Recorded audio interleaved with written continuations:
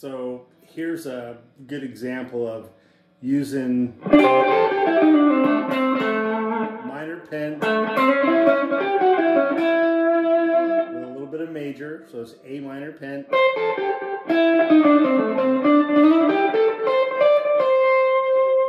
And you'll see in the minor house,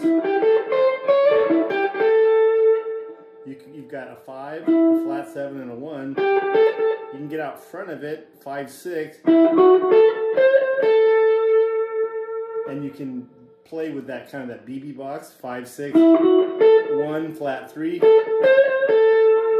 and then here's A right up on the 14th fret.